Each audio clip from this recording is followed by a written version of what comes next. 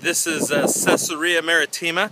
This is a place where Herod had built a city, a palace here on the coast of the Mediterranean Sea.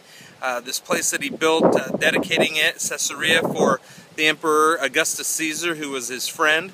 This is the place right here where I'm standing, where the Apostle Paul would have been tried by Felix and Festus and King Agrippa.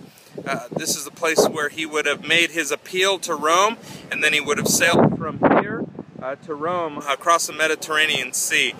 So this place has a rich history in the book of Acts, and an amazing place.